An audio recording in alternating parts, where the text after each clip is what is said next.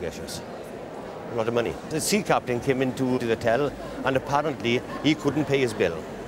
And they had this off him as a collateral. This was given as payment in kind? In kind. Both of these objects belong to the huge group of pottery wares coming out of Staffordshire in the 1860s, 70s, 80s, yes, known as Majolica ware, from Italian wares of the Renaissance period. Yes. But this is straight out of China, really, isn't Yes, it? it is, yes. It's basically Yes, a yes. Chinese wood urn stand, but Yes. done in pottery. Yes.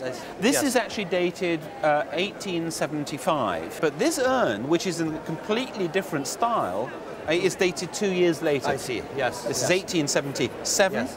and it's done in the Italian style. This one, just to frighten you, is probably worth somewhere between £3,000 and £5,000. Yes. Yeah. Yeah. And this one with the damage is Yes. probably worth somewhere between £4,000 and £7,000.